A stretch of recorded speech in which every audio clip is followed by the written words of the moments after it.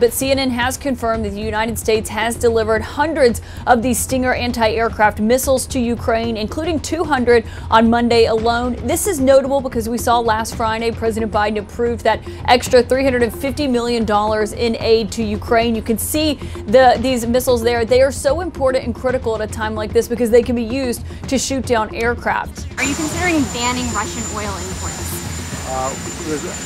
Nothing is off the table. The reality is, as you say, Jake, with the fire going on, it's just hard to see how you can have meaningful talks, particularly when the Kremlin doesn't send what you might see as a serious negotiating team.